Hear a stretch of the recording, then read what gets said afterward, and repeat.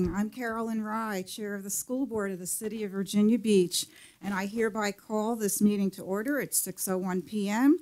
on this 13th day of June 2022. As always, members, we welcome all of you here in person, and it's so great to see this chamber filled with so many of you here with much cause for celebration. As always, members of the public will also be able to observe this meeting through live streaming on vbschools.com, broadcast on VBTV Channel 47, and on Zoom. With that, Madam Clerk, would you please announce those school board members in attendance? Thank you, Madam Chair. Present in school board chambers are Chairwoman Rye, Ms. Melnick, Ms. Anderson, Ms. Felton, Ms. Franklin, Ms. Hughes, Ms. Owens, Ms. Riggs, and Ms. Weems. Thank you. And Mrs. Manning and Mrs. Holtz are not with us tonight due to personal reasons. So as many of you are aware, we've had a number of our own Virginia Beach City Public School students die tragically as a result of recent gun violence in the community. I thought it was important that we acknowledge and remember them and their families as I now ask you to join me in a moment of silence.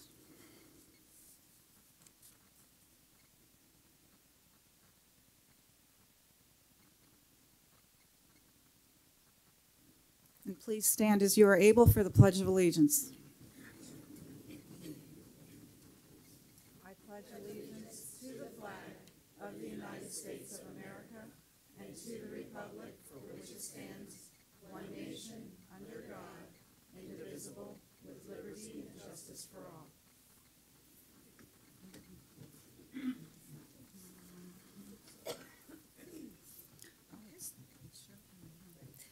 This evening, the school board has the pleasure of recognizing division students, teams, and staff who have been awarded or recognized during state, multi-state, or national competitions or events. We would like to thank our viewers and guests for their patience this evening as we have many recognitions, but we feel it is important to celebrate the many students, staff, and volunteers who make our division strong. With that in mind, we are pleased to announce the school board recognition recipients for June 13th, 2022. Mrs. Hughes. Our first honoree is a student from Bayside High School who received the State Citizenship Award from the Daughters of the American Revolution. Anna Spence, historian of the Francis Land chapter of DAR, states that this award is the highest award a student can receive. This award recognizes and rewards individuals who possess good citizenship qualities of dependability, service, leadership, and patriotism in their homes, schools, and communities. These students are selected by their teachers and peers because they demonstrate these qualities to an outstanding degree. Please welcome Ryan Sauer.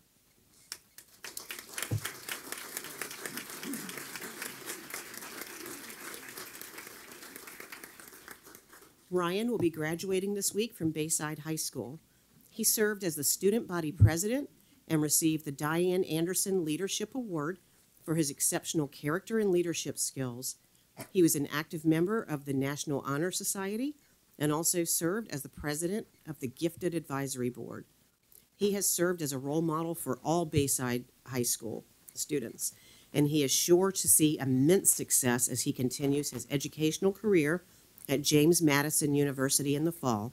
We are proud of you, Ryan.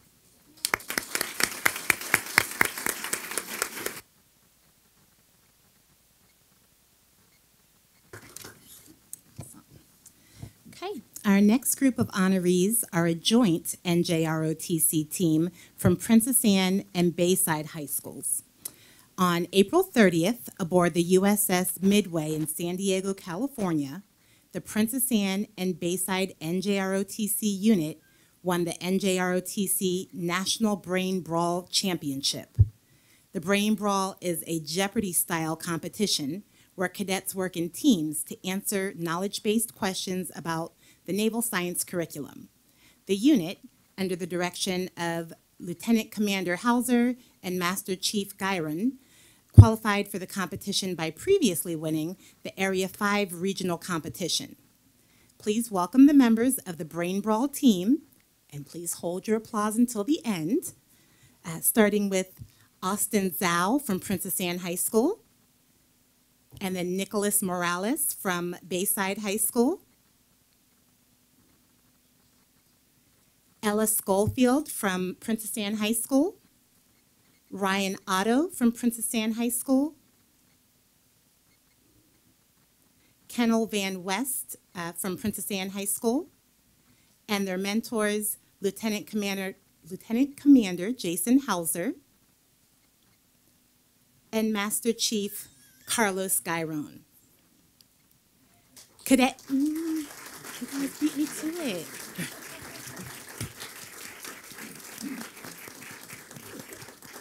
Okay. Cadet Austin Zhao also won the Brawl Stars individual competition by winning this year's national competition. The Princess Anne/Bayside unit also automatically qualified for next year's NJROTC National Brain Brawl Championships. So congratulations to all of you. We are very proud.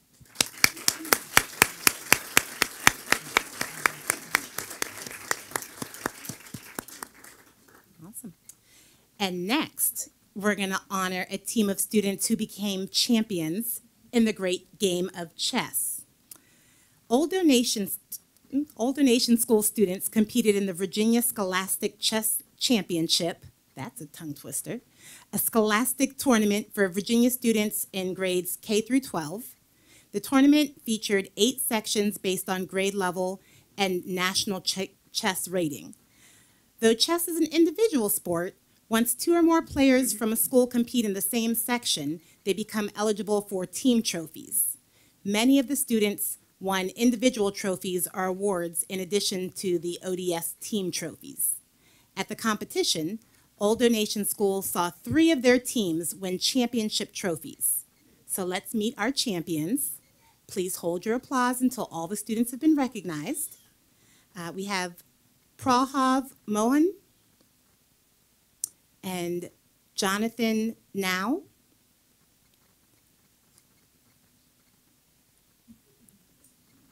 Siddhant Yambam.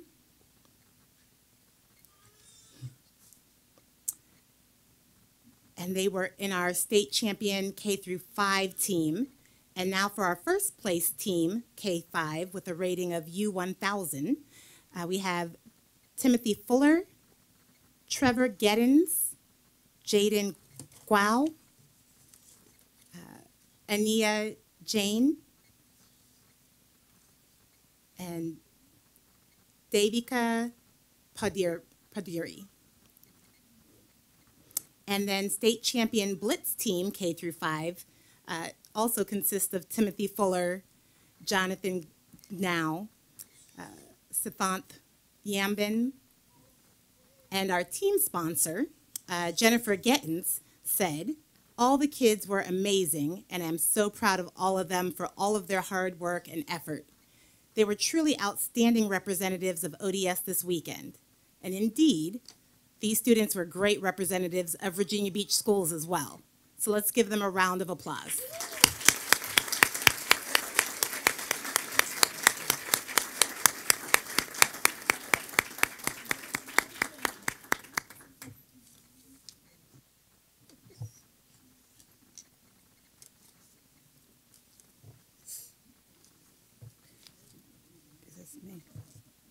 Our next honorees are 3 students who achieved first place in the events at the Technology Students Association state competition on May 1st, 2022. But due to graduation practice, our honorees aren't here, but we never miss a chance to celebrate our students. I just want you to know that.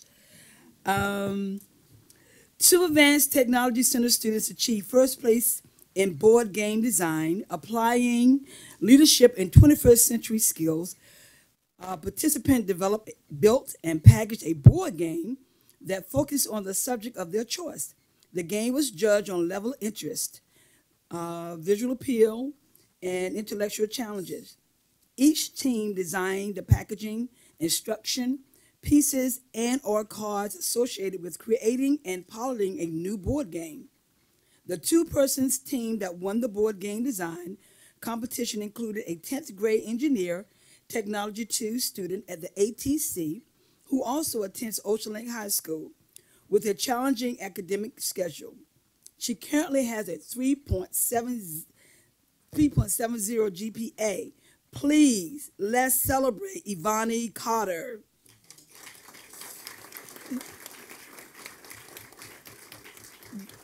The second team member is a 12th grade engineering technology 2 student at the ATC and a senior at Lansdowne High School. She maintains a 4.0 GPA and has been accepted and plans to attend ODU, yes, in the fall.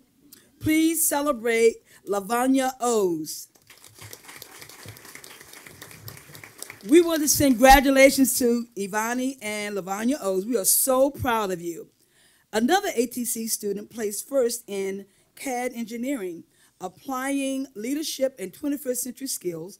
Participants used complex computers, graphic skills, schools, and processes to develop a three-dimensional representation of engineering subjects such as machine parts, tool, device, or manufacturer's products. Our winner is an engineering technology 2 student at the Advanced Technology Center and a senior at Lansdowne High School. He maintains a 4.14 GPA and has been accepted and plans to attend Virginia Tech in the fall. Please, let's celebrate Jackson Spyhard.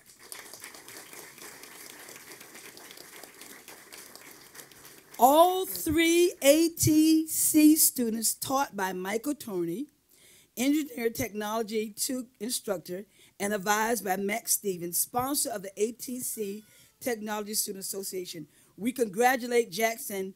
Are you proud? Aren't we proud of them all? Give them that hand.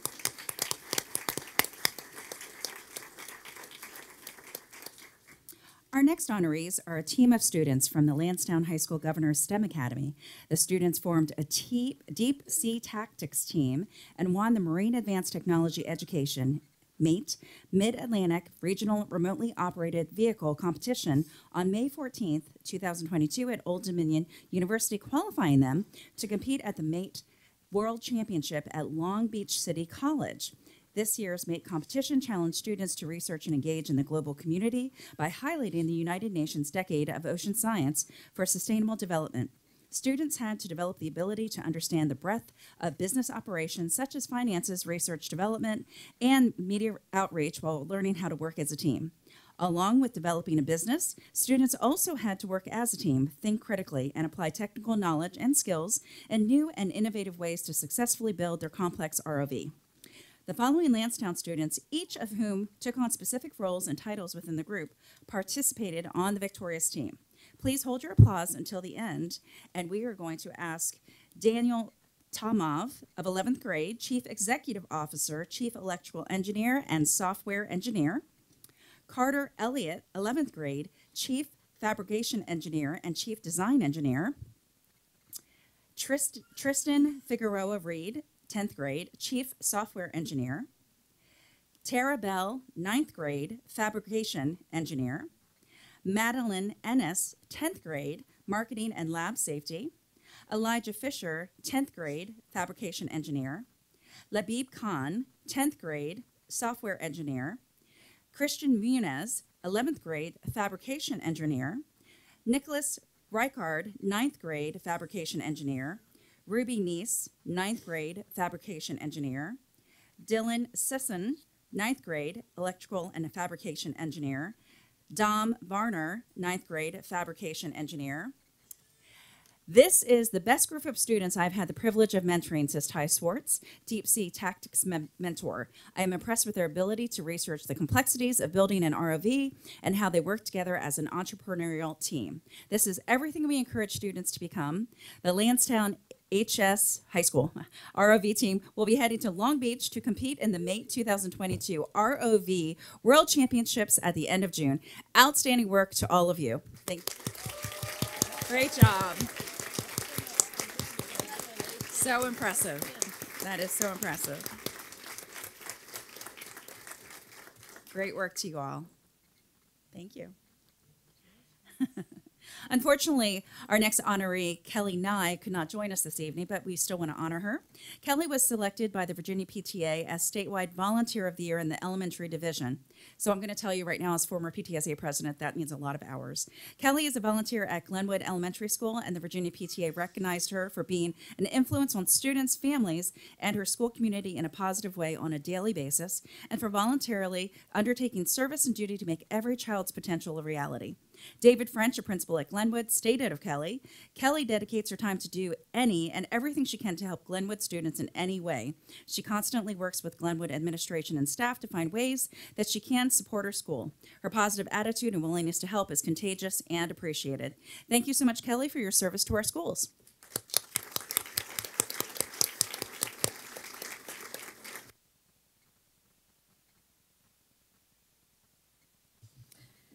Our next two recognitions are for our citywide Volunteers of the Year. First, our 21-22 Primary Schools Volunteer of the Year was selected from all of the individual elementary school volunteers of the year. This year's honoree recognized a major challenge her PTA faced during the course of the pandemic. While many businesses turned online to continue operations, the PTA lacked the technological ability for school volunteers to effectively serve the community, collaborate with each other, and securely share files. This volunteer spent months over the summer building a robust, tech-centered foundation on which the PTA could thrive and serve the community. With a budget of $0, she was able to utilize her computer background to obtain the best business collaboration and organizational tools available through a partnership with Google for nonprofits. This comprehensive foundation will benefit the PTA for many years to come. From budget planning to expense tracking to project collaboration spaces, the system is easy to use and focuses limited resources on what matters, the needs of students, family, and staff. This year's Primary Schools Volunteer of the Year is Meg Castle from Malibu Elementary School.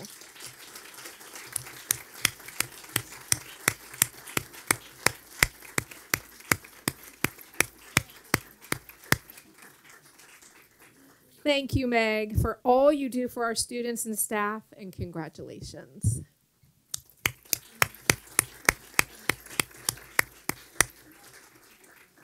And now on to the Secondary Schools Volunteer of the Year. This volunteer was selected from all of the middle and high school volunteers of the year. This year's honoree can often be found at her school in the early morning and late night hours supporting fundraising efforts, preparing for events, and working with partners to provide recognitions for teachers, bus drivers, security staff, counselors, and of course, students. For the past 5 years, she has ensured that all of the students feel appreciated and recognized for their hard work on reflections, bringing up grades, and on graduating the 8th grade, which was celebrated with a cruise on the Spirit of Norfolk, and more recently with the drive-by celebration.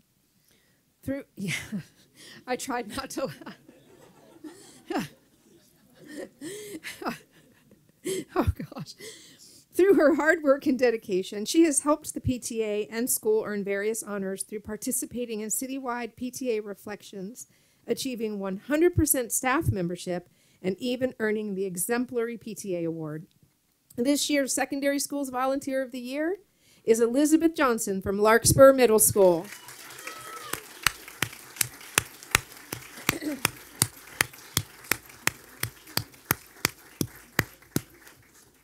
Making sure they get those pictures. Thank you, Elizabeth, for all you do for our students and staff, and a well-deserved congratulations to the both of you.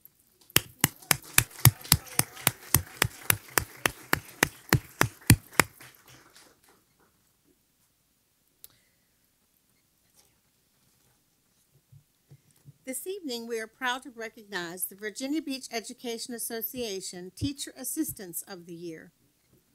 The elementary honoree is a special education teacher assistant who works with multiple grade levels, sharing her devotion to education and positive energy with students and staff. She is highly respected and valued as a hard worker who is willing to step in whenever and wherever she is needed. In school, she serves on the Principal's Advisory Committee and works with the SCA. She also serves the community through her participation in Salem High School's Family Voice Group, fundraising for Salem's Visual Arts Academy, supporting Autism Awareness Month, and volunteering at her church. Please welcome Kristen Euler from Tallwood Elementary School.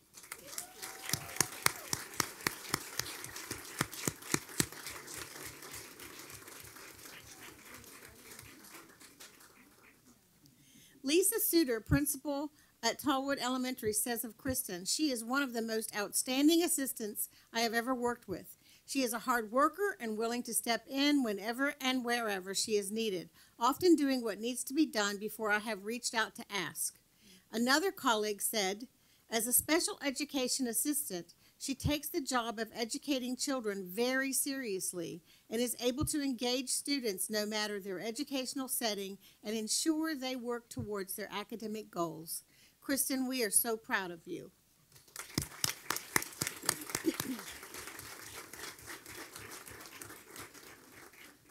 The secondary honoree is a special education assistant who cares deeply for her students and her school. She works with the special transportation students and drivers, ensuring everything runs smoothly. Her work in the AAF classroom supports students with their IEP goals and VAAP binders. She accompanies her students on community-based instructional field trips, and she developed a school coffee shop where students practice communication and other life skills. For the community, Kimberly developed the Fitness Fund for Special Needs Friends Club, providing kids with special needs and their families from across the city an opportunity to learn more about physical fitness in a fun way. Please welcome Kimberly Hylinski.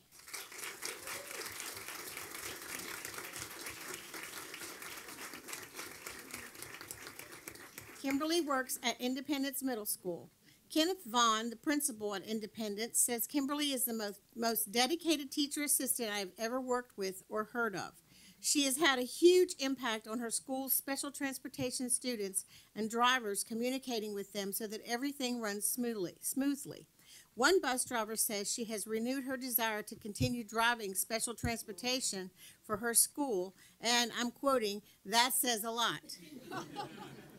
And then added that the only flaw is that there are no duplicates of her, because that sure would be a blessing.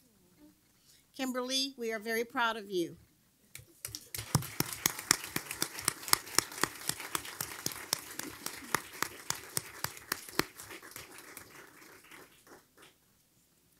Our next honorees are two students from the Advanced Technology Center who placed second in the nation, not the state, second in the United States of America, in the American Society of Materials, or ASM, Materials Challenge 2022 for high school students. Please welcome Kyle Purser, an 11th grade ATC student who also attends Kempsville High School, and Aaron Brooks, an 11th grade ATC student who also attends Lansdowne High School. Both students are in the ATC Engineering Technology 1 course taught by Jason Baker. The ASM Materials Challenge for Students challenges high school students interested in materials engineering to either build a testing device for materials, build a measurement device for materials, or compare the qualities of different types of construction, such as arches and bridges. Students had to create a photo journal of the process, create a 3-minute video targeted toward middle school students, and write a 2-page essay about the project. The reward for second place was $150 for each student and the entry into the William Hunt Eisenman Materials Camp at the ASM headquarters in Cleveland, Ohio. The camp is valued at $2,000 per person, and only 30 students in the whole country are selected for this camp. Nice. Congratulations, Kyle and Aaron. We are proud of you and excited for you.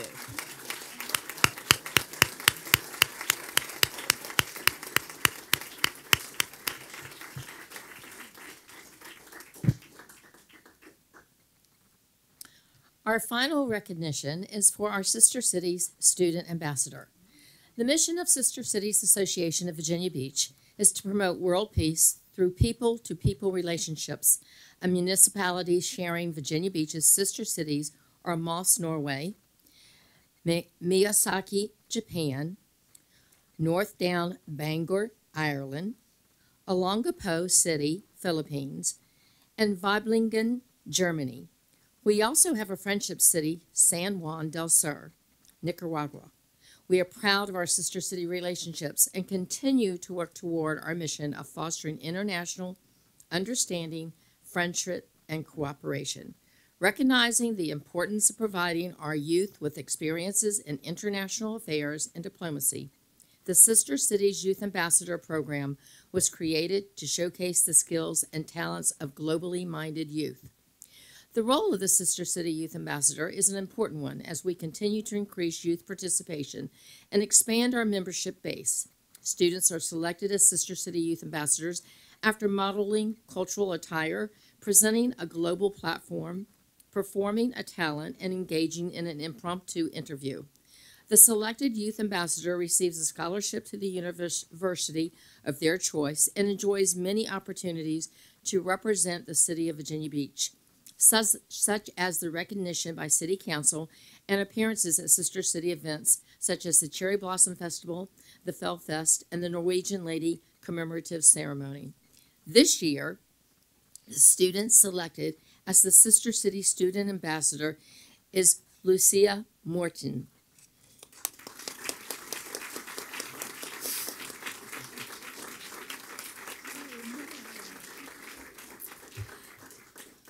Lucia is currently a junior at Kempsville High School in the Entrepreneurship and Business Academy. She has a 4.14 GPA and continuously receives honor roll or principal's list each semester. She is highly involved at Kempsville High School and in the community. Lucia is a member of the track and field team, where she was recognized as the highest point earner this season for outdoor track and field. She is also the junior class president and will be senior class president next year. Lucia also serves as citywide SCA secretary and is the founder and president of the Global Food Society.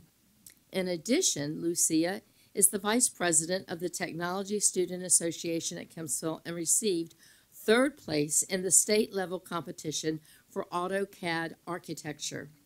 Lucia is also a co-founder of World Play, a business founded within the Incubator Edu course of the Academy. She plans to intern with the Wednesdays youth program, where she hopes to help with curriculum writing and developing youth programs for the community. After high school, she plans to study aerospace engineering and is looking at the University of Michigan to further her studies. Congratulations, Lucia. We are so proud of you.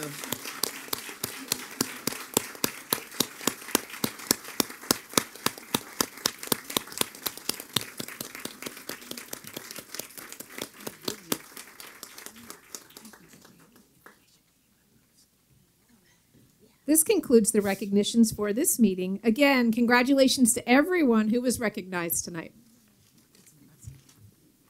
Isn't she? Yeah. And she came and spoke to us too. Oh, was that? She did. She spoke to here.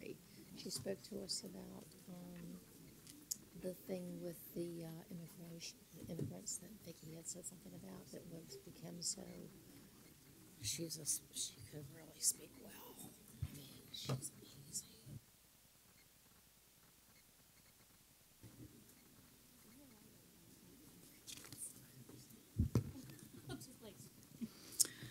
Okay, that leads us to agenda adoption. Agenda item 8. Oh, no, I'm sorry. No, yes? Okay.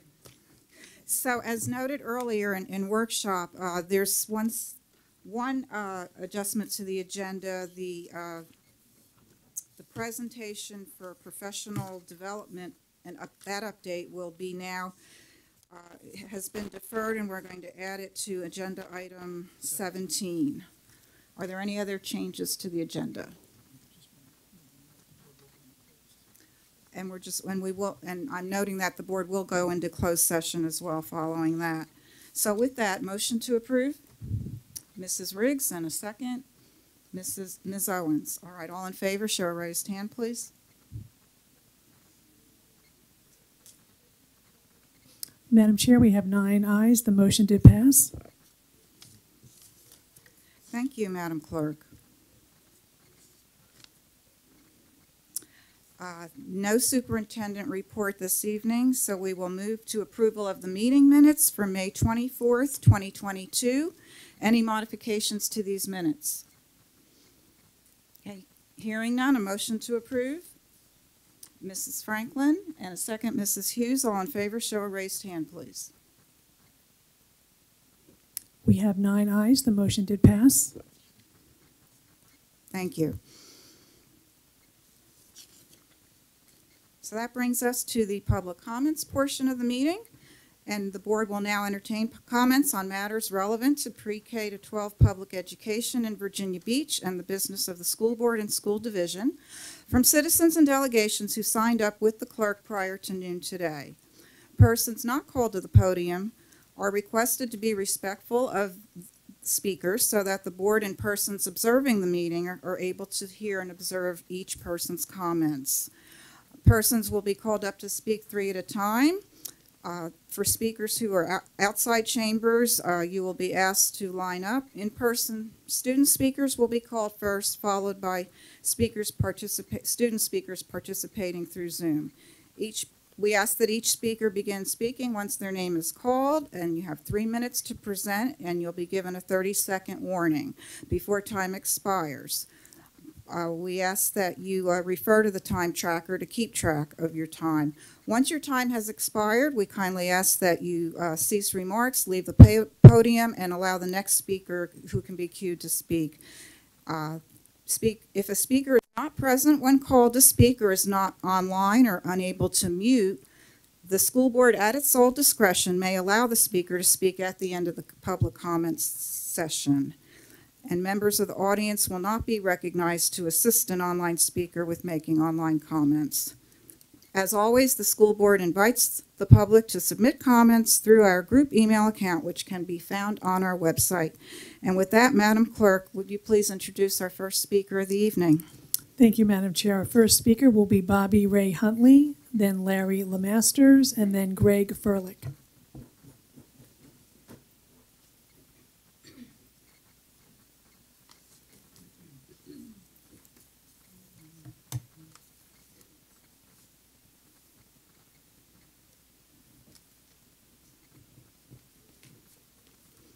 Good evening. Good evening. Greetings, everyone. My name is Reverend Bobby Huntley. I've recently retired on October the 1st, 2021, after 19 years with the Virginia Beach City Public Schools. I worked as a security assistant, in-school suspension coordinator, and dean of students / work adjustment teacher. During my tenure for 14 years, I was the director of the Gentlemen's Club, a character development mentoring program for youth that met year-round after school. The Gentlemen's Club program was implemented at Plaza Middle, Lansdowne, Kempsville Middle, and Virginia Beach Central Alternative High School. With every implementation of the program, the following year, we started the Ladies Club program. A few of the things that members learned and participated in: how to tie a necktie, proper dining etiquette class, salsa dance, fashion shows, field trips, and football games, and basketball games. We toured college campuses, Virginia Beach Courthouse and jail, and even chartered a bus to Washington, D.C. to tour the White House. It is because of our overall success, the program received national attention. Our members were invited to be a part of a panel to speak at the Promise Keepers Dropout Summit in Richmond, Virginia. In addition to that, members, along with their parents, were also invited to Washington, D.C. to participate in a National Association of State Boards of Education there in Washington, D.C. School districts in Tuscaloosa, Alabama, Connecticut, and Maryland reached out to us wanting to learn about our program with hopes of starting their very own program. The Gentlemen's Club program has been featured in Dr. Merrill's Compass 2015 and Dr. Spence's Compass 2020. Years ago, I was asked about the program if it was a black program. My response: it's not a black program, nor is it a white program, but it is the right program. The Gentlemen's Club program has been proven and credited with doing the following: being the right program to change the climate of schools in a positive way, the right program to reduce referrals by 50%, the right program to reduce disciplinary actions by 50%, the right program to reduce in-school dropouts or high school dropouts, the right program to deter students from joining gangs, the right program to increase attendance, the right program to increase high school graduations, and the right program to help close the achievement gap. And over the years, I've received several calls from parents wanting this program to be implemented in their school. I reached out to current superintendent and the former superintendent with wanting to have this program implemented in every 30 school. seconds. To this day, I regret not being able to make this happen. Now, unfortunately, the program no longer exists in any of the Virginia Beach City Public Schools. So I'll leave you with this. My new book entitled The Shaping of Our Future Generation, Putting a Plug in the School to Prison Pipeline. Available at all bookstores, my website, Amazon.com, and I have a book signing coming up this Saturday at the Book Exchange in Virginia Beach. God bless you.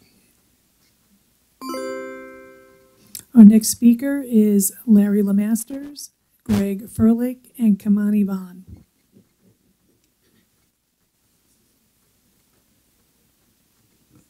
Greg Furlick.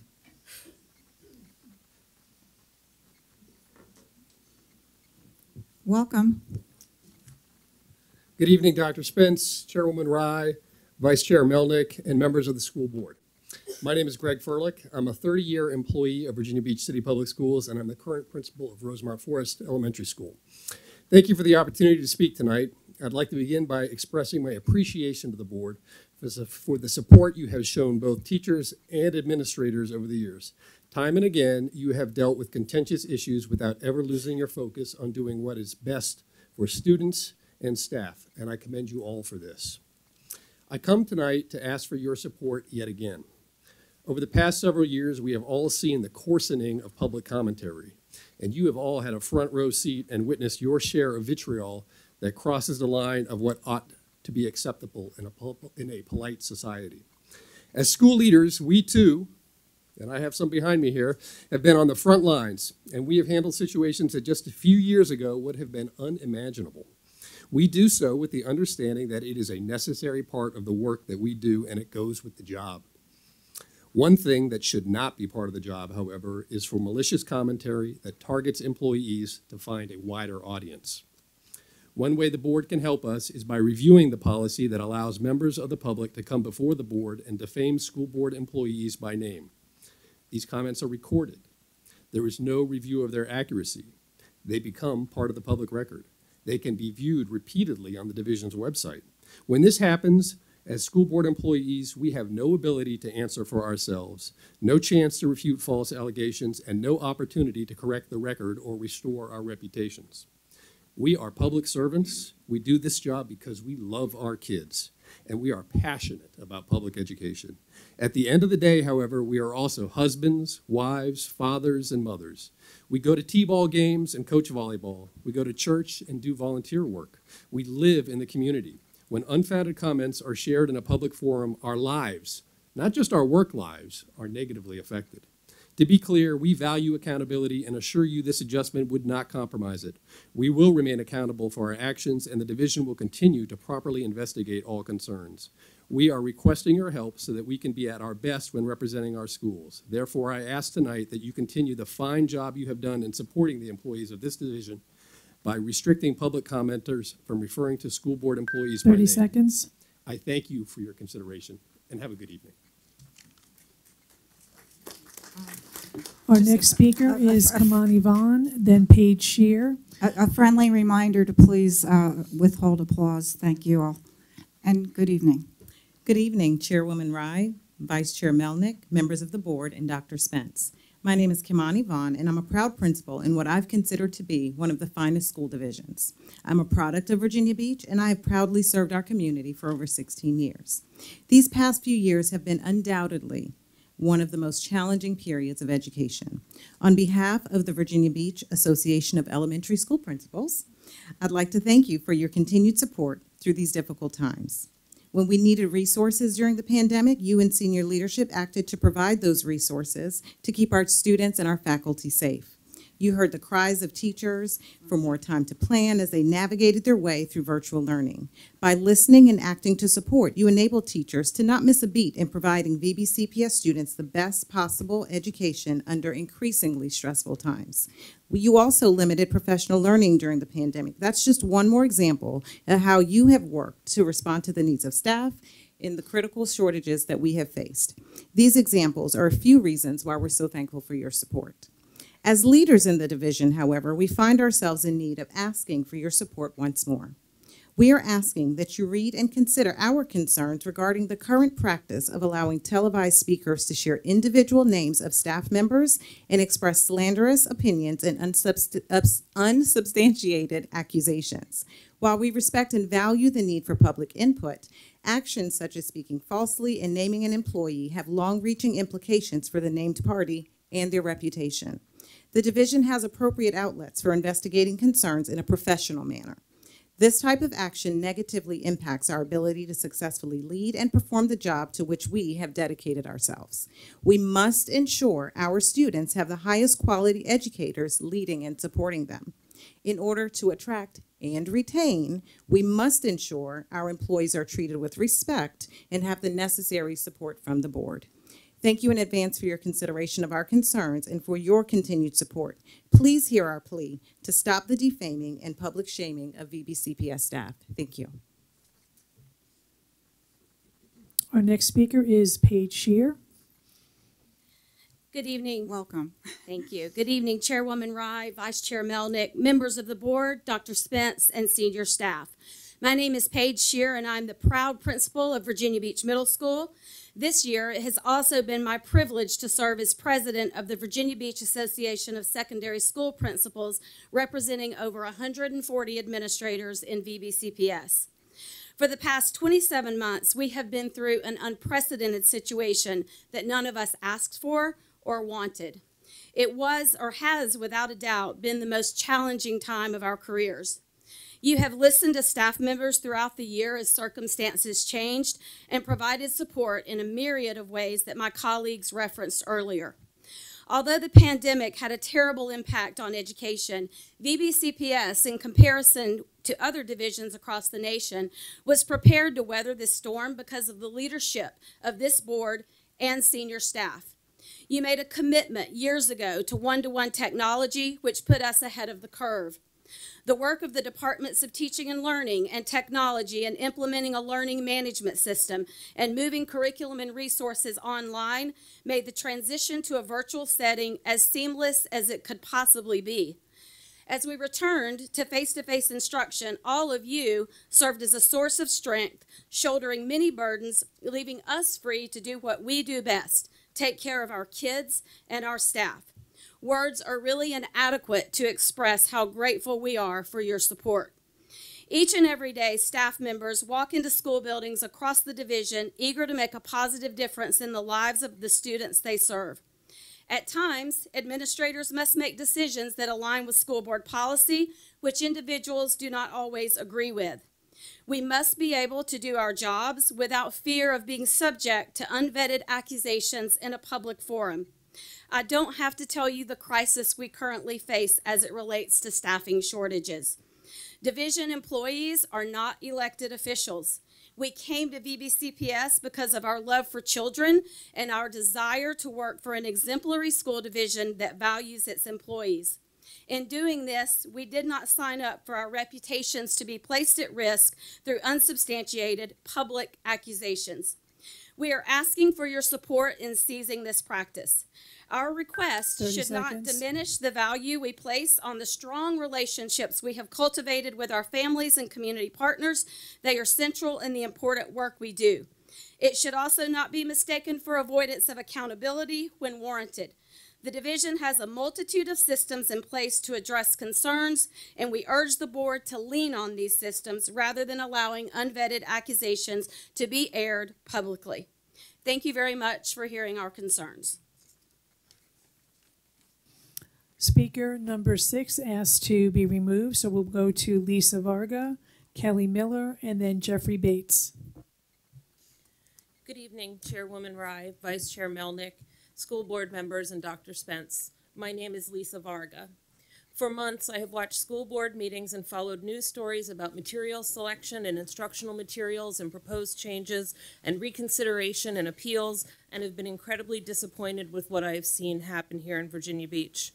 I recognize that a lot of what has been said about books in this room and online are part of a larger attack against education.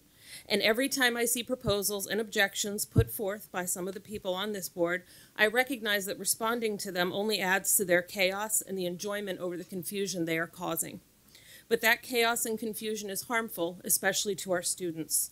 So before I go on, let me make this clear. I support parents and caregivers' rights to have input on what their children read. I cannot support a group of parents influencing policy that restricts what other parents might want their children to read. For more information about that, you can see what the National Coalition Against Censorship and 17 other organizations recently had to say about this topic in Virginia Beach. My foremost concern is the well-being of all members of the community. Toxic rhetoric about libraries, librarians, and even booksellers makes me particularly concerned for the safety of those individuals. Veiled threats aimed at these audiences make people feel fearful to speak up even when misinformation is being disseminated. For 25 years, I have been a librarian.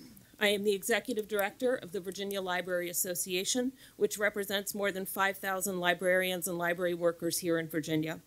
I have done this job from my home office here in Virginia Beach since 2011. I have seen book challenges all over the country in all kinds of circumstances, none of which have been as politically motivated as what is happening here in Virginia Beach right now. Over the years, all of the book challenges I have seen boil down to one personality characteristic on the part of the petitioner. Complainants often have lost control of something in their personal, professional lives and act out by thinking they can control what people read. Their accusations against books or media often say more about who those people are than they do about the books they are opposed to. The same is happening here. After 2 years of a loss of control of so many things due to the pandemic, we have a small group making a lot of noise about books. And not just about books, but about librarians and educators. The use of the words like grooming and indoctrination in reference to books are purposefully antagonizing and insult and diminish people who have actually been groomed and indoctrinated. I've also recently seen a school board member has submitted a book rating system to the Policy Review Committee, and I hope there will be opportunity for public comment and legal review. The system is flawed, problematic, and a potential infringement on the intellectual freedom of students. I know exactly which parts of these 3 minutes will be taken out of context and manipulated with people who disagree with me. That is their prerogative, and I would never tell someone they can't express themselves. And that is time. Thank you. Our next speaker is Kelly Miller, then Jeffrey Bates. Welcome. Thank you. Good evening, Chairwoman Rye, Vice Chair Melnick, school board members, and Dr. Spence. My name is Kelly Miller, and I'm the coordinator of Library Media Services for the district. I know that you heard from several of our school librarians, students, and parents at the last school board meeting. They shared some of the important work librarians do in addition to purchasing and checking out books. Librarians are one of the few people in schools that work with every teacher and every student. Our librarians collaborate and co-teach with language arts teachers, content teachers, instructional technology specialists, gifted resource specialists, and others. In collaboration, librarians share ways to integrate all literacies, including informational and media. They also support reading skills by providing independent reading experiences for all students. The American Association of School Librarians provides data that shows that schools with certified librarians have higher student achievement, higher test scores, and higher reading scores. As we know, our students' mental health status is becoming increasingly important since the pandemic. Librarians have in the past and will continue to support the mental health of our students by providing a safe environment physically and emotionally. They see the students who feel unseen and the students who do not feel like they fit in anywhere. They also build relationships with all students that are important to everybody's mental health status.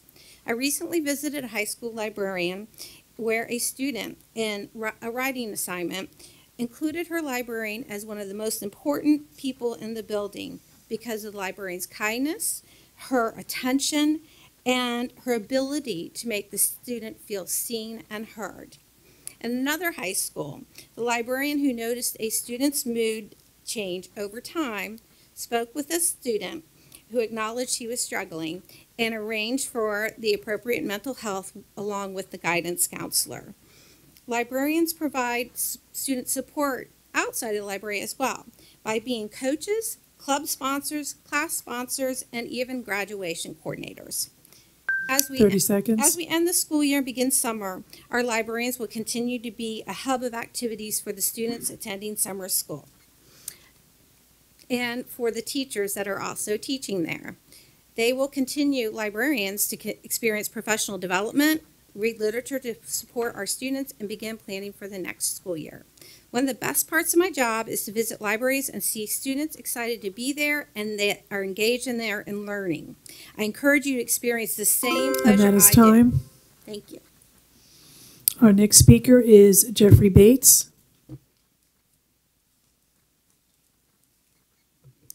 Good evening. Good evening. Madam Chair, Ryan, other council members, Superintendent Spence. My name is Jeffrey Bates. I moved to Virginia Beach from California in 1983. I have 3 adult children who have finished Virginia Beach school system and 3 grandchildren that are currently attending. I was appointed by the former mayor, Myron Overdorf, and served as his chairman along with my good friend, Dr. Brian Matney, on Virginia Beach Crime Task Force. I volunteered 14 and a half years with the Virginia Beach Juvenile Court Division, along with supervising those young ones who found themselves on the other side of the law. I served 26 years in the military. I worked with Virginia Beach School Division as an educator for 6 years. I was a member of the Compass 2015 committee and one of the original members of Virginia Beach Equity Council. I mentored at Renaissance Academy, but this is not about me. I come to address the issue of putting students first and meaning it, not just in words, but in true action. To get to the point, many ideas and surveys have been taken about one thing or another concerning the educating of our children in this current world environment. We see that gun violence and other acts of disruptions around us, and there has been less respect for others. This brings me to the Gentlemen's Club that Mr. Bobby Huntley spoke of. This is a perfect tool to address and correct some of the issues we see with some of our young people today. When I was growing up, good manners was the order of the day. And that's one thing that I express in my classroom. We cannot talk about godly values because it's taboo. Teaching good manners, politeness, along with respect, is what Mr. Huntley's program is all about. I had a group, and my group was called the Young Men of Vision. What's puzzling is that Virginia Beach could showcase this program around the country with its 30 interviews, seconds. but the school division, powers to be, would not expand it throughout its own school division. I would like to know why. This program would save a lot of the stuff that we see going in our society today. I'm just curious, why wasn't this program picked up and expanded throughout the division? Thank you for your time and consideration. Madam Chair, that was our last speaker for this evening. Thank you, Madam Clerk.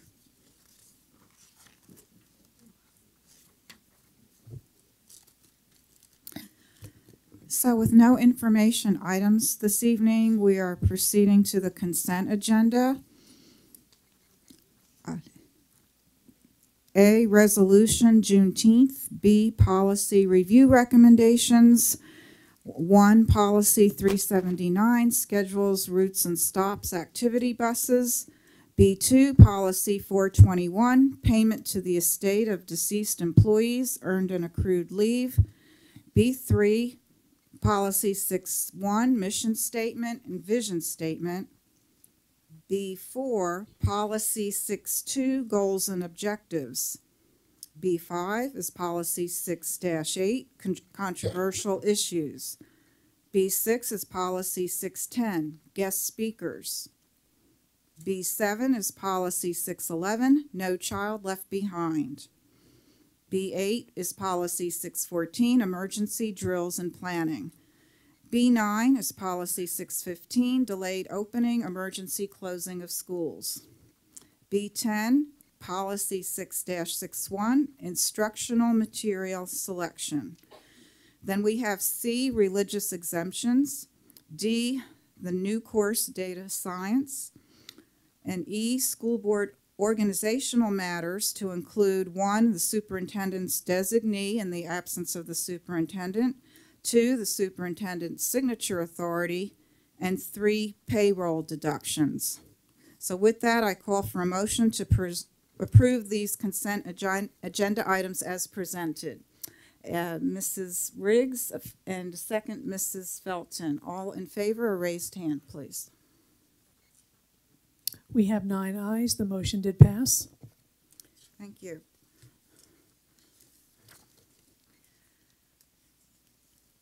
So now the action. Madam Chair, did you want to have the resolution read for Juneteenth? I beg your pardon. Mrs. Felton, please. Thank you, Madam Chair. Resolution, Juneteenth, June 13th, 2022.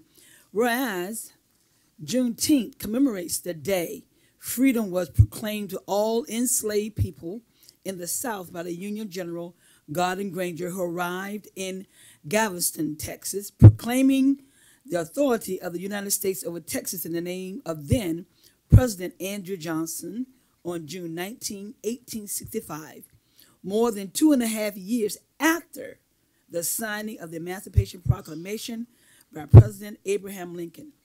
And whereas not caring so much to which day of freedom had come as to the fact it had come, the freed men and women refer to this day as Juneteenth, which provide the historical reference for Juneteenth, National Freedom Day, also known as Emancipation Day, Emancipation Celebration, and Freedom Day, to commemorate the June 19, 1865 announcement of the abolishment of slavery in the state of Texas, and in general, the emancipation of enslaved African Americans throughout the Confederacy. And whereas Americans of all ethnic backgrounds, creed, cultures, and religions share in a common love and respect for freedom, as well as a determination to protect their rights to freedom, the freedom to choose a life direction, manner of earning a livelihood, and creating a community in which a free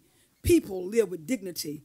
And whereas, although remembering and celebrating Juneteenth promotes the unique lived experience, plight, and persistent of African, and people, Black people, and also provides an opportunity for those not of this demographic to seek knowledge and awareness, obtain skills necessary to interact and communicate in a global society, and to learn from the past to better serve all current and future generation. Now, therefore, be it resolved that Virginia Beach City Public School Board observe Juneteenth and other months of cultural represents as the first step to acknowledging our core values and commitment to advance educational equity, cultural competency, and accountability. And be it further resolved that a copy of this resolution be spread across the official minutes of this board, adopted by the board of the City of Virginia Beach this 13th day, June 2022. Thank you, Mrs. Felton. Okay. So now on to action. We have the personnel report and administrative appointments. Motion to approve? I'm sorry, yes, first motion, Mrs. Franklin, and second, Mrs. Weems. Is there any discussion? Okay, hearing none, please show your approval with a raised hand. Madam Chair, we have 9 ayes. The motion did pass. Thank you. And our chambers, which was emptied out moments earlier, it is now mysteriously filled again with many more things to celebrate. So with that, I turn it over to Dr. Spence. Thank you, Madam Chair, members of the board. Yes, I'd like to start with asking Jennifer Bourne to please stand up.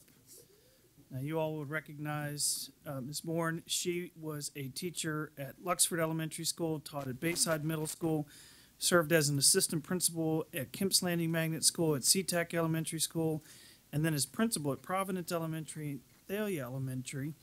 She was for a bit the director of the Office of Compensatory Programs and Remediation and Curriculum Instruction, then went to be again principal at Indian Lakes Elementary School, came over here to help us out in human resources, is currently serving as a human resource specialist in staffing in the Department of Human Resources, and we're really thrilled that she wanted to go back, and you are accepting our recommendation for her to serve as the next principal at Rosemont Elementary School. Congratulations. And would you like to introduce your guests? Yes. First, thank you all for your support, and would love to introduce my husband and a huge supporter of Virginia Beach Public Schools, Christopher Bourne. Next, I would like to recognize Amy O'Connor. Ms. O'Connor, if you could stand up. Oh, all right.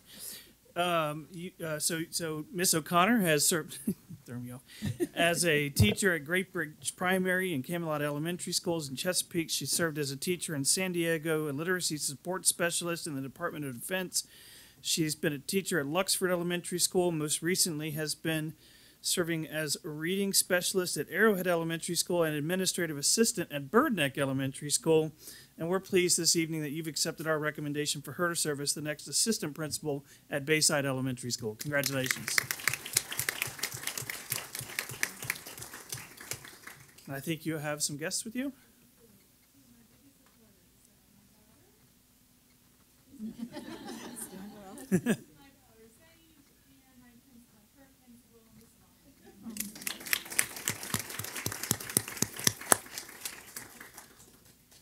Next, I'd like to ask Bryce Mitchell to please stand up. Mr. Mitchell has served as an instructional assistant in Virginia, as a teacher assistant in Winchester Public Schools, a teacher in Winchester Public Schools, and has been serving here in Virginia Beach as a teacher at Larkspur Middle School. And we're thrilled this evening that you've accepted our recommendation for him to serve as the next assistant principal at Great Neck Middle School. Congratulations.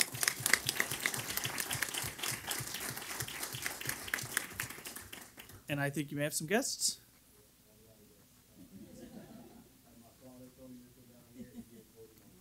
Can't see you. Stand. Oh.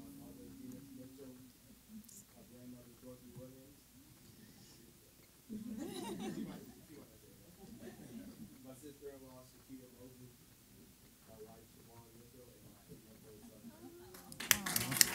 Beautiful.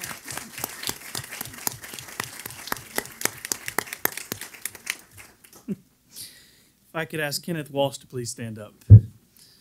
Mr. Walsh has served as a senior personnel analyst, a human resources associate, a human resources manager, a member of a school board in Greece, New York, a teacher at Lucille Brown Middle School in Richmond Public Schools. Most recently has been serving here as a teacher at Brandon Middle School. And we are very pleased that you have accepted our recommendation for Mr. Walsh to serve as the next assistant principal at Independence Middle School. Congratulations.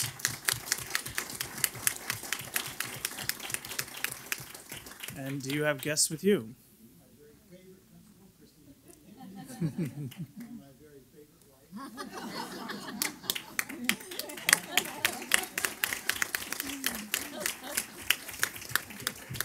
Mr. Walsh, I'm not going to provide a lot of evaluation early on in the careers in AP, but I suggest you go wife first next time. Okay.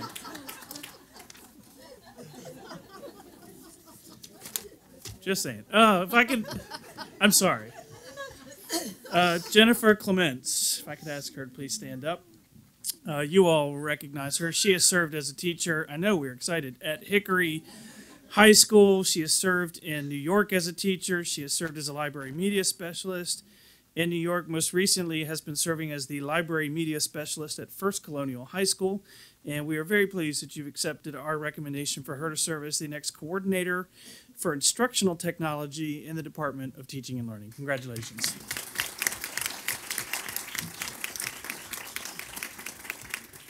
And you have guests with you as well?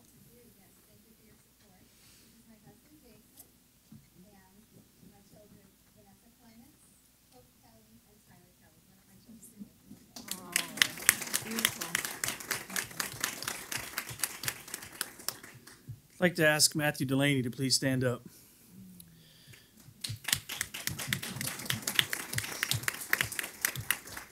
Don't you want to know what he's going to do? Mr.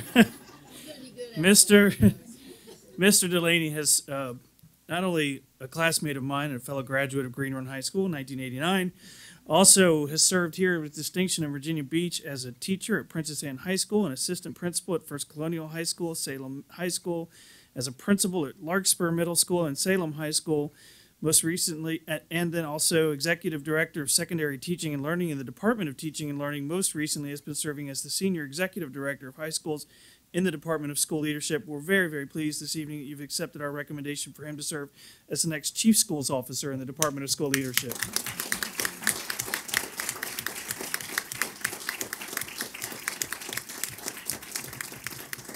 Matt, do you have guests with you? Yes, thinking this is it on my moves for a while. I felt like the entire family. My wife Sharon. You have to stand, come on. Excited about that. These are two of our three sons, Jackson and Landon.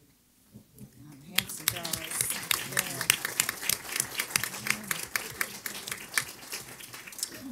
If I could ask Rashida Moore Williams to please stand up. Ms. Moore Williams has served here in Virginia Beach as a teacher at Lansdowne High School, a school counselor at Lansdowne High School. She has served as an assistant principal at Virginia Beach Middle School. Most recently has been serving as assistant principal at Salem Middle School.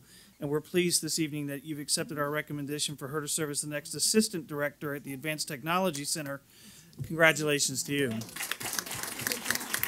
taking over for my neighbor.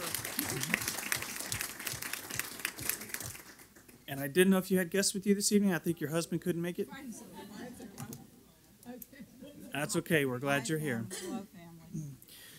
And if I could just, one point of just personal privilege, if you don't mind. The reason that Mr. Delaney is going to be serving as the next chief schools officer, and I know he's going to be mad at me for doing it, but I'm going to do it anyway, is because Dr. Gene Saltner will be retiring here at the end of the summer. You all know his service. I don't need to go through his resume. He is a leader amongst leaders who has mentored more leaders in this division and across the Commonwealth than we could possibly name. And so we just want to give our sincere thanks to you, Dr. Saltner, for your leadership. Congratulations to you.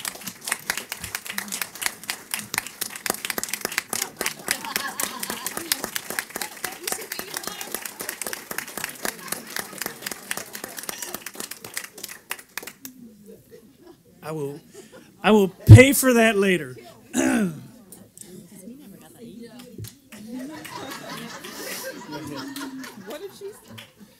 So, thank you, Madam Chair. That is all. Thank you, Dr. Spence.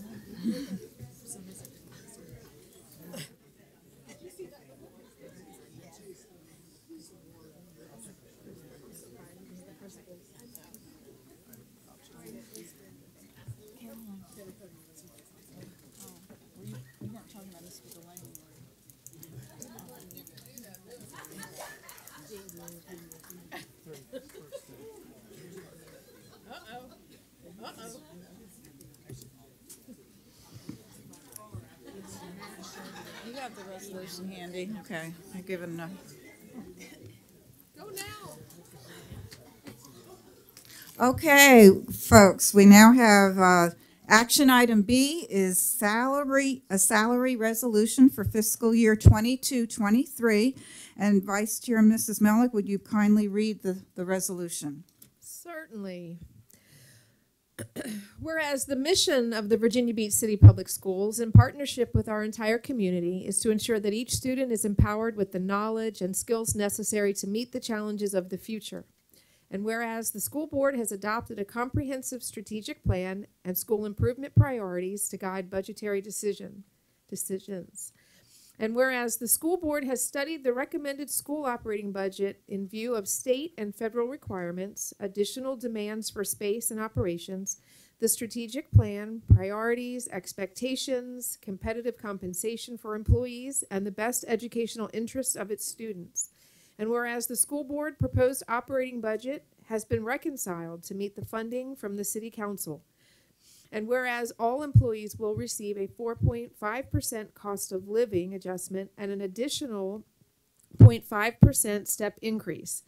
And whereas the instructional experience-based and unified experience-based step pay scales, part-time hourly rates, table of allowances, high school department chairs, non-athletic supplements, athletic supplements, and student activity rates titled below and as shown in the attachments are approved and will be effective as shown below. And whereas the percent of compensation increases and the effective dates of the increases are shown below. Attachment A, alphabetical listing of instructional positions. Attachment B, instructional experience-based step pay scale, July 1st, 22 through June 30th, 23. Attachment C, unified experience-based step pay scale grade assignments, July 1st, 22 to June 30th, 23. Attachment D, unified experience-based step pay scale, July 1st, 22 to June 30, 23. Attachment E, part-time temporary hourly rates, July 1st, 22 to 6/30/23. Attachment F, table of allowances, school year 22-23. Attachment G, high school department chairs and non-athletic and athletic supplements, school year 22-23. Attachment H, student activity rates, school year 22-23. Now therefore, let it be resolved that the school board of the city of Virginia Beach adopts the salary scale and the compensation increases as outlined in this resolution and attachments, adopted by the school board this 13th day of June 2022. Thank you, Mrs. Melnick. So motion to approve the salary resolution, Mrs. Riggs. A second, Ms. Owens. Any discussion? Okay, hearing none. All in favor, please show a raised hand. We have 9 ayes. The motion did pass. Thank you. Action item C, policy review recommendation. We have a single recommendation this evening, policy 3-85, outside food and drink in schools and classroom. A motion to approve.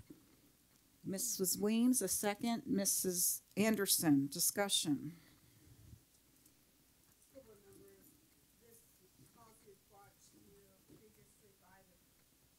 By the Policy Review Committee. We made some minor tweaks to that, and after speaking with John Sutton, you had indicated that if it was okay that we answered your questions, we brought it back to you rather than taking it back through information. So we provided the questions for you. I believe your questions had to do with, if I'm correct, in the outside food, in the second paragraph, they put in the about the guidelines for the food and beverages. I'm not sure if there are any further questions you have about this policy. I'm happy to read it again. The entire policy would be new, as we mentioned before. This is new for us. You'll be adopting the entire new policy, and I'm not sure if the Policy Review Committee members have any further guidance on this, but this looks significantly similar to the last time you saw it. Mrs. Riggs? What were the changes that we asked at the board meeting at the last one? Could you just read that section so we could hear that? I did not highlight it. Let me put a section on there.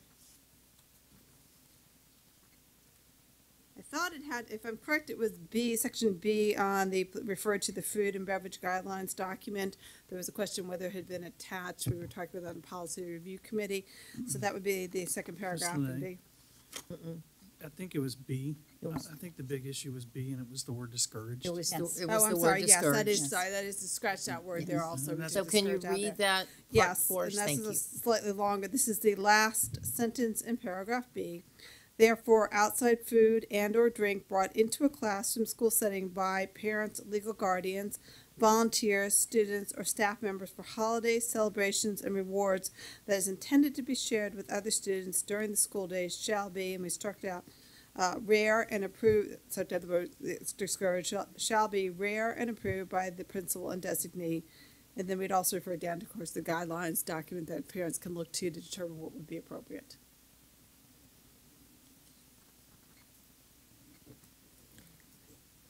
So last call for any questions.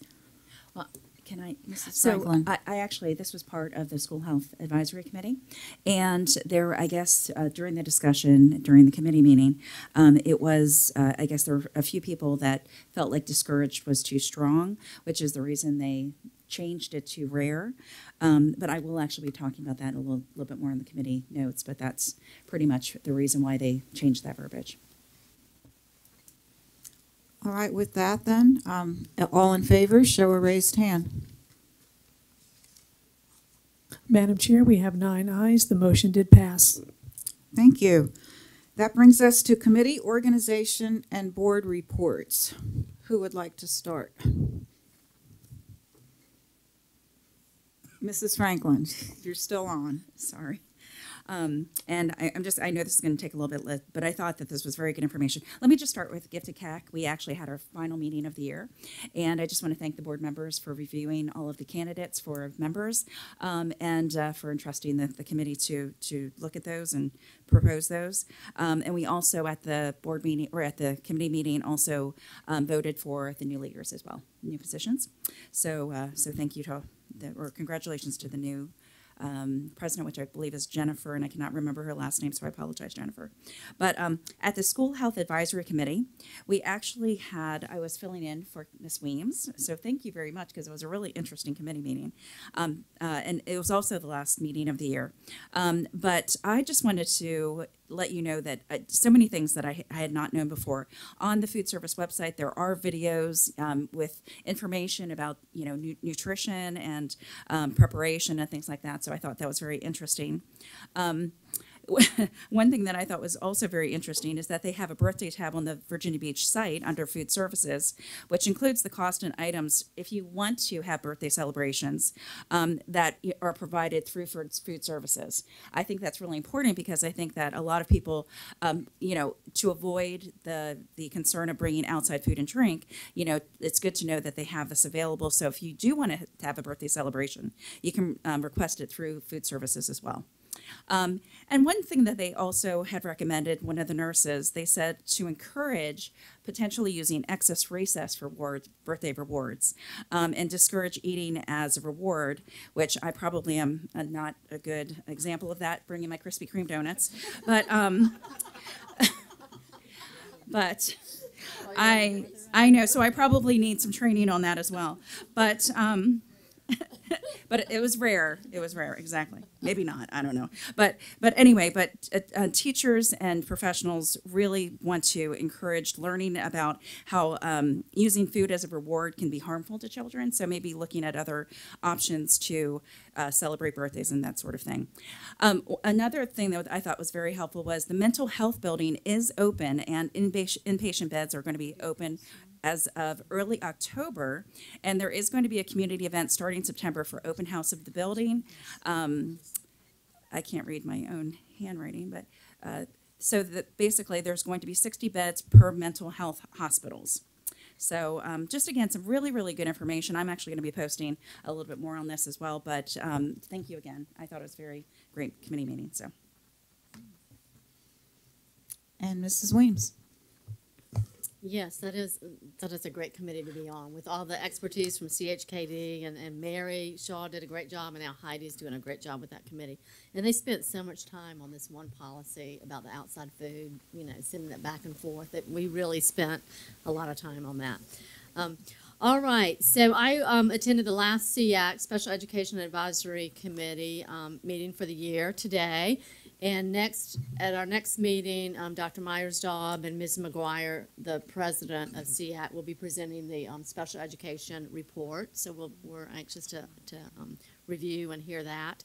They've got 5 subcommittees going on, and they're really working hard, especially their outreach committee. One of the things that they're changing up a little bit, the meetings used to be on Mondays at 9:30 in the morning, but next year they're going to flip it. They're going to have a morning meeting and then a night meeting and then a morning meeting and an evening meeting in hopes of getting more people, because a lot of working parents cannot come. At evening, you have the child care issue too, but they're just going to kind of flip it to try to get more people involved and more people able to come. So again, a great meeting and a great year for our SEAC volunteers. We really appreciate you guys. Thank you, Mrs. Weems. How about on this end? Okay, Mrs. Melnick? The next audit committee meeting is June 30th. Governance and the retreat schedule. It's pretty firmed up, but as you're all aware, we're looking to fine tune the time period for one of the pieces of the retreat, and then we'll be able to lock in an end time for the second day of the retreat, and that should come shortly, because that was contingent on a work group meeting, which they have. So I'll follow up on that. But for the most part, certainly the location, the 2 dates, and the time, 95% of it is all locked in right now. Anybody else? Okay, then I just want to end with a note that with the school year concluding, I just want to thank each and every one of you for your committee work and your attendance with these outside organizations, so that we remain visible out there in the community, and we should be very proud of all the work our committees do on behalf of the board. Go ahead, Mrs. Anderson. So, Ms. Franklin and I met with the employee input process. We had our first meeting, and we actually came up with several interesting ideas, which nothing has been firmed up yet, but we had a great discussion. Lots of ideas were put out there, and we'll be getting more to the board next month, I think, after actually probably during our retreat. I think we're going to present some things. Okay. And Mrs. Weems? No. I'll feel, yes, we touched on that in admin matters. Thank you. All right, then. So that wraps up that, and we will now, item 17, return to the informal meeting for our final presentation, our professional development update.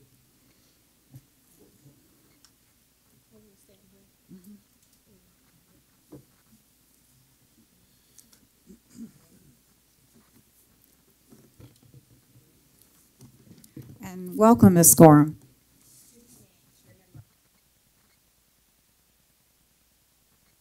Ms. Gorham, just put the microphone on. Thank you. I have not been here in a while. Good evening, Chairman Rye, Vice Chair Melnick, members of the board, and Dr. Spence. My name is Janine Gorham, and I'm the Director of the Office of Professional Growth and Innovation. Today's workshop will provide an update on professional learning for the 2021-22 school year and a preview of upcoming professional learning for the 2022-23 school year. Professional learning is a responsibility shared among all central support departments, as well as with our school leaders, and I'm proud to be able to share our collective work. I would like to start by framing teacher professional learning. The Virginia Standards of Quality require divisions to provide a professional learning program to not only support staff's licensure requirements, but as an important lever for a high-quality instructional program. Several years ago, for the 2018-2019 school year, we shifted the focus of our professional learning program to be less about compliance and accumulating points and more about ensuring that all teachers have the necessary foundational learning experiences with personalized opportunities for ongoing support and enrichment. Our professional learning program, commonly referred to as PLP, consists of 3 main components. Essential professional learning are required activities differentiated by teaching assignment. Prior to 2018, we required 22 points annually and now we require what is essential for specific teaching assignments. Choice sessions are those that extend learning from essential sessions and serve to build capacity based on individual needs. To give you an idea of the volume of instructional professional learning for just those two categories, essential and choice, this year we provided 1,227 activities with 25,832 enrollments. That equates to 5,963 staff members who participated. The third component of PLP is site-based professional learning. These activities are determined by the school principal and designed to align to the needs of the school and the individual needs of teachers. I feel it is important to note how critical the site-based component of the professional learning program is, because that's where ongoing support occurs, whether it is through coaching, collaboration during professional learning communities or PLCs, or when the Department of Teaching and Learning coordinators and specialists push into buildings to provide support. To summarize and connect all three components, you can consider the essentials, the foundation that launches additional learning determined by individual teacher need or school need, which might be provided through site-based professional learning or through division choice sessions. In addition to our professional learning program, which supports the point requirements necessary for license holders to renew, there are also legislated requirements. These external requirements are tied to an individual license, such as the child abuse and neglect training, dyslexia awareness, first aid, hands-on CPR, and AED. There are other requirements that are for the divisions to provide training. For example, new this upcoming school year, all school-based staff that have regular interactions with students, which is essentially all of them, must complete an online, on-demand module from the Epilepsy Foundation to raise awareness for how to respond and support students who may have a seizure disorder. So let's take a look back at this year's essential requirements. Essential professional learning typically occurs in the summer because by definition, they focus on topics necessary for the upcoming school year. These typically are related to updates to curriculum, standards, new resources, programs, technology applications, or the introduction or reinforcement of instructional strategies based on student data or driven by our strategic goals. The examples you see on this slide are not all of the essential requirements, but do show how sessions are designed for specific teaching assignments, often down to the course, ensuring relevancy and intentional planning for what is needed for that specific group of teachers. COVID did have an impact on professional learning this year due to the challenge of increased workloads, mitigation strategies, staffing challenges, and substitute availability. We did have to pull back or modify our plans by either postponing or reverting to online asynchronous learning, which while it did meet the immediate need and provide necessary flexibility, it is not comparable to live, interactive professional learning. Despite these challenges, we did have many notable accomplishments that are a credit to the dedication of our staff. We continued meeting with principals and APs at our quarterly citywide leadership meetings, ensuring that progress continued to be made towards the goals of our Compass to 2025. 77 staff members attended a series of trauma-sensitive sessions offered in collaboration with the Virginia Department of Education's Virginia Tiered Systems of Support. We provided letters professional learning to 200 teachers this year, and we'll have a cohort of over 330 next year. The final 4 bullets reflect our commitment and investment in our Grow Our Own programs, promoted and all funded by Virginia Beach City Public Schools. Our latest cohort of aspiring administrators completed their second year of their 2-year program, and if you look closely at the picture on the slide, for a second, you will probably recognize some familiar faces because many of the cohort of 16 have moved into administrative positions. Through a partnership with ODU, Try It provides the coursework that have enabled 9 teachers and 4 TAs this year to earn their special education endorsement. For TAs, that means they are provisionally licensed and can be hired to serve as special education teachers next year. 30 teachers participated in the ESL Praxis cohort. All 30 have passed their exam, and are currently interviewing to be included in the applicant pool for next year. 50 participants completed college courses to support their gifted endorsement, a requirement for teachers at Alto Nation and our gifted resource teachers. While we didn't have the volume of professional learning activities that we normally do, we took advantage of time this year to listen and learn from our stakeholders. This spring, we created a professional learning advisory board for assistant principals. 18 of our APs and academy coordinators expressed interest and were selected to serve on the board to help shape new solutions for their own professional learning.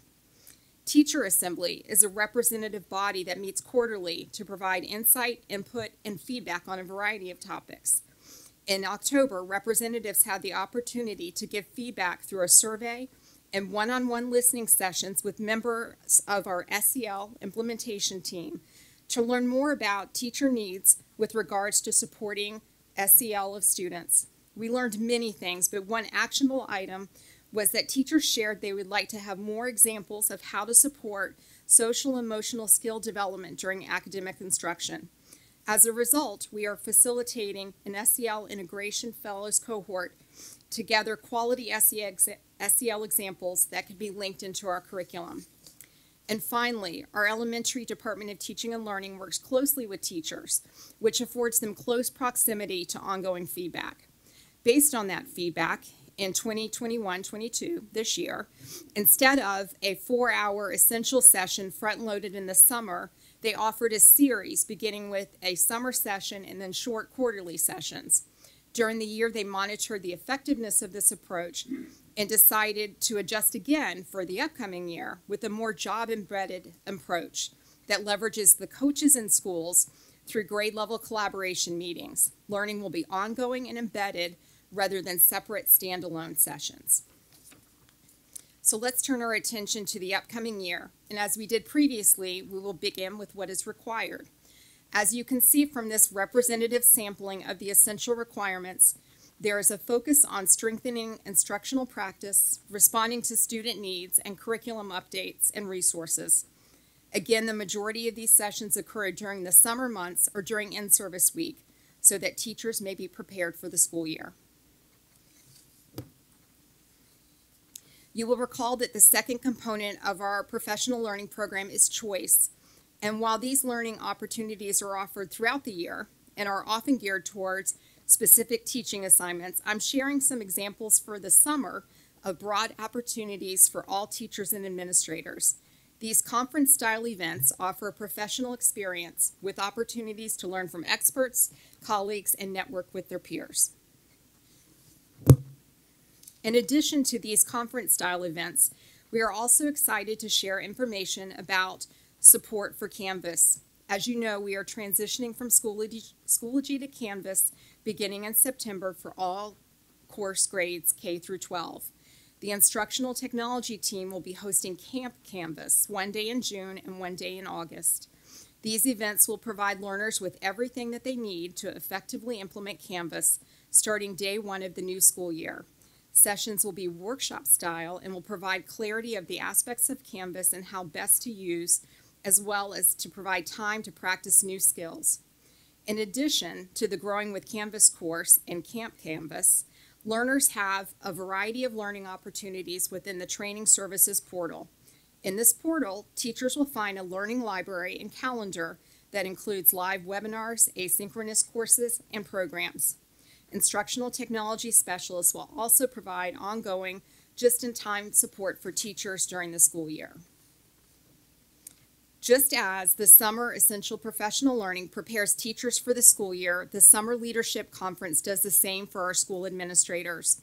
Sessions are aligned to the goals of the strategic framework with the theme of creating an optimal learning and working environment in which all staff and students feel seen, heard, known, and loved, cultivating a sense of belonging and inclusion, and celebrating the actions of students and staff that exemplify our core values. Learning continues throughout the year at our quarterly citywide meetings for both principals and assistant principals and through optional summer short courses. And in the fall, we are looking forward to welcoming 28 teachers to our new cohort of aspiring administrators and 22 assistant principals for a cohort of aspiring principals. I want to close by sharing information regarding professional learning for non-instructional staff members who have opportunities to support their growth to be the best at their current positions and learning for career advancement. Job-specific skills are addressed through departments that support or oversee those employees. For example, the Office of Purchasing provides ongoing training to bookkeepers, and the Office of Transportation supports bus drivers. Power skills are the skills and competencies that enable you to be impactful and successful at your job, which are skills that cross all job categories. One of the ways that we support staff with developing power skills is through on-demand learning that provides these employees an opportunities to learn right at their desk, on their bus, or while taking a walk on their lunch break. We have a very popular Learning on the Go collection of 31 audio podcasts addressing a variety of topics related to communication, collaboration, and time management. During the past year, we had a total of 822 enrollments. In addition, in partnership with the Department of Technology, we are promoting Udemy, an online learning platform that enables staff to have access to thousands of courses. On the slide, you can see the course we are featuring this month. The Department of Technology has offered this resource to their department. In the spring, we have expanded its use to other staff members. We traditionally have a large volume of professional learning focused on supporting needs of students, but the majority of that learning has been targeted towards instructional staff. This coming year, our Professional Growth and Innovation team is pushing into training for custodians, bus drivers, nurses, office staff, and other non-instructional staff, because their relationships and interactions with students are critical components of the positive and supporting environment we want for all students and staff. And finally, leadership development isn't just for school administrators. After pausing for 2 years, we are excited to return this summer to offering leadership and management for custodial staff. This 6-session series builds the leadership capacity so they can be successful in supervisory positions. We are planning to resume the leadership and management series for cafeteria staff this fall, and are currently planning similar programs for maintenance services in the Department of Technology. In addition, we have increased our efforts to support central office leaders. This spring, division directors had an opportunity to participate in a book study on the leadership book Multipliers, and will have an opportunity for summer learning activities as well. The Department of Teaching and Learning is also creating an internal leader academy to support their existing staff and those who are just making the transition from the classroom to the department with new responsibilities. And at this time, I will take any questions that you may have. We'll start with Mrs. Melnick. I don't have a question because I always try to find some great stuff in everything we do. Can you go back to slide 1? Well, slide 2. Not the. Which one? It's the one that showed. It's slide number 2 that showed all of the participants. Okay. So as a board, we need to be really happy about this because we don't have mandatory points anymore. And look at those numbers. Like, so you would think without mandatory, of course we assume they're going to do the essentials, but to see those numbers speaks volumes for our teachers, for our employees, that they still want to learn and grow in their profession, and that right there should be plastered everywhere. That's kudos to our employees. That's really great. Thank you, Mrs. Franklin. Thank you for this presentation. I just I'm curious. I'm excited that we are offering the leadership and management series to custodial staff, cafeteria staff, and how is that information getting disseminated to them so that they're, fully aware and engaged in this opportunity? So we communicate through principals, and our supervisors and the department also reach out and talk directly to the employees. Okay, yeah, I'll be interested in seeing how many actually take advantage of that. We've had this, we've paused for 2 years, but prior to that, we were doing at least 2 cohorts of custodians every year for several years, and at least 1 of cafeteria. So we're really excited to get back to doing it. Okay, very good. Thank you. There you go. Mrs. Felton. Just want to make a statement, and I think Mrs. Franklin hit on it. I'm just excited that you have this engagement with our custodians, bus drivers, workers, because you did say the way you talk about how they interact with our students, and when you go to the different events, that they're there. The custodians said, "These are my children, these are my students," and I just attended Salem High School Academy program that they had, and what the student did, they didn't choose as some random person, but they chose people from the custodial workers, cafeteria workers, to introduce their works and what they had done. So I'm really excited about this incentive that you're giving them. This is a way of us keeping our people here as well, and letting them know that we do appreciate them. We are just making our family and our community strong within the schools. Thank you so much for this. I'm looking forward to seeing the fruits of our labor that comes out of this. Thank you. Okay, I think we'll, okay, Mrs. Anderson. On slide 9, where you talk, slide 10, where you talk about choice professional learning for Canvas. Yes. That's so important. Is that going to be mandatory? But their choice is when they take it? The Camp Canvas is not mandatory. Our teachers have the Growing with Canvas class. They have been taking that as kind of their essential learning for Canvas. Okay. That this is a choice for those who want to come in the summer to get a little deeper dive into Canvas. Okay. And is there a cutoff on how many you can accommodate? I am not sure, and I think Dr. Shoebridge, who is organizing that, already left. I'm not sure. I can find out. Okay. Unless you know, I think it's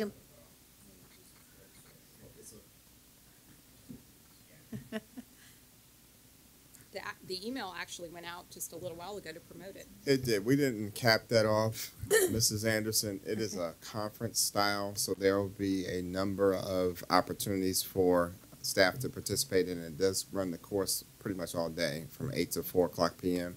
Okay. So there'll be multiple opportunities for staff to choose. So, for example, there could be a Camp Canvas 101 course that will be offered multiple times throughout the course of that day. Mm-hmm. And then August 11th is there, but the first one is June 23rd. So it's a repeat. So we will not be turning folks away if they want to participate. great. Will they get professional points for that? Yes, How many professional points? It's based on the amount of time that they attend. So if they come for just maybe an hour or two in the morning, they get their 1 or 2 points. If they stay the whole day, they would get points related to the amount of time that they spend. Okay, that sounds good. Yes. Yeah, I think it's important that as many people participate with this as possible. Mm-hmm. Thank And you. the training portal has a wide variety of activities. Some are real short, like 15 minutes, and they're longer, and they do get recertification points for that as well. And that's virtual? Yes, so it's on demand. They do have some live webinars, some recorded, and then there are lots of modules. Thanks. We're going because we can see it. Mrs. Riggs? I just want to add the different newsletters that I'm getting, that I get from different principals.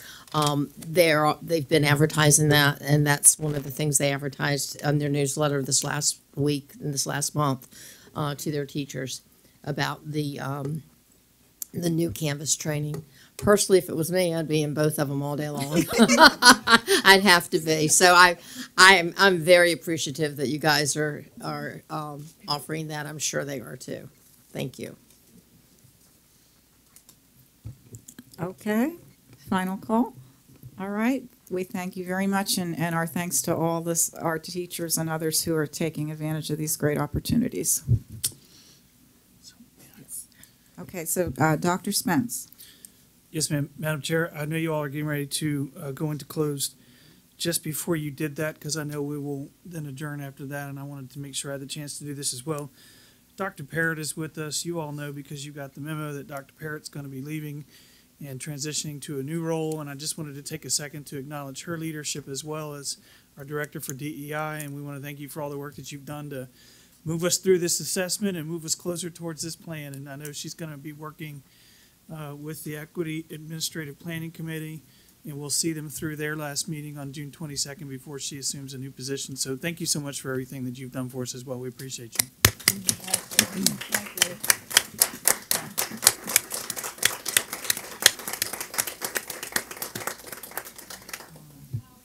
Yeah.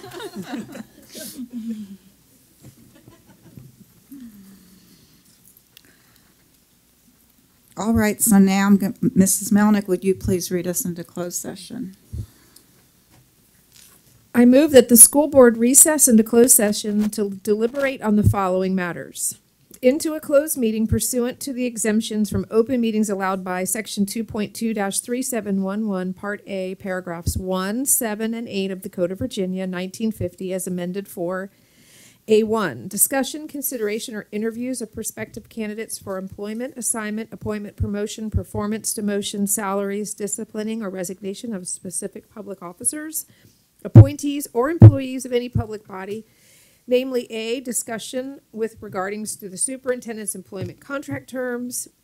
B, appointment of citizen members to school board citizen advisory committees effective July 1st, 2022.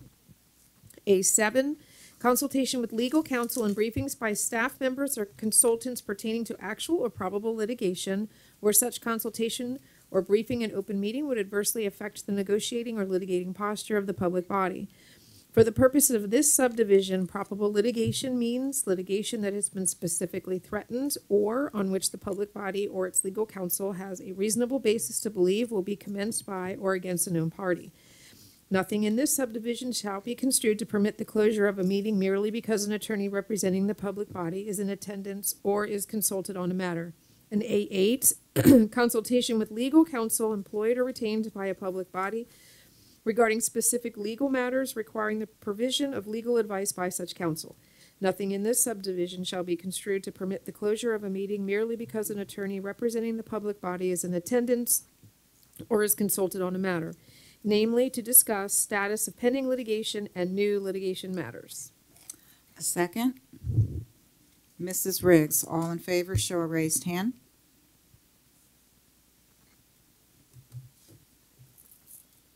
We have 8 ayes. Motion did pass to go into closed.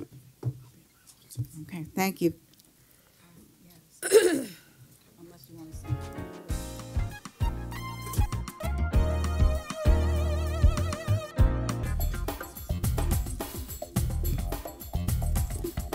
Okay, we're back in open session. Mrs. Melnick, would you please read? Whereas the school board of the city of Virginia Beach has convened a closed meeting on this date pursuant to an affirmative recorded vote and in accordance with the provisions of the Virginia Freedom of Information Act.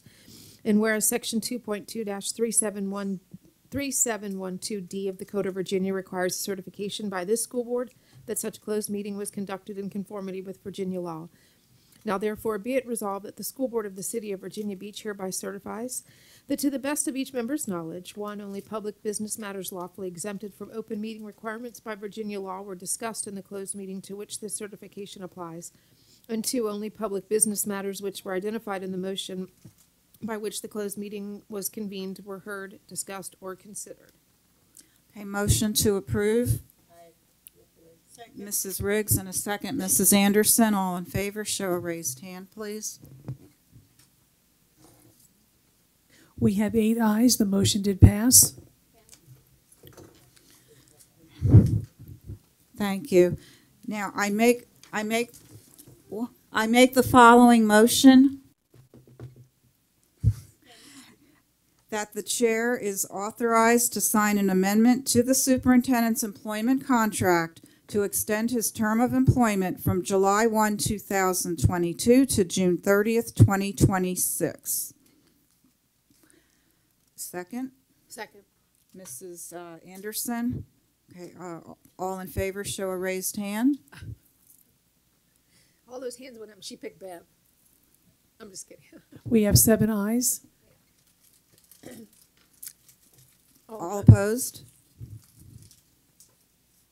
And we have 1 nay, so the motion did pass 7-1-0. Okay. Then number 2, I move that the superintendent is authorized to undertake paid employment with the American Association of Superintendents through AASA through his private consulting business through February 2024. A second? Second. Mrs. Franklin. All in favor, show a raised hand. We have 8 ayes. The motion did pass. Thank you all. So we are now adjourned. All right, now do we need to pop in to Aaron real quick? Okay, let's